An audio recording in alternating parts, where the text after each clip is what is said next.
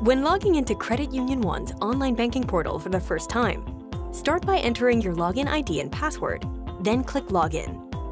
Select the target to where you would like to have a secure access code delivered.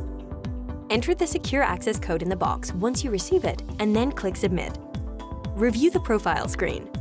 If any information listed will need to be changed, the updates can be made within the Address Change form under Settings. Click Submit Profile when done. Enter your temporary password, followed by a new password that you would like to use. Re-enter it in the Confirm New Password field and click Submit. Review the first-time user disclaimers and click I accept for each to complete the first-time login process. You will then be directed to your online banking homepage.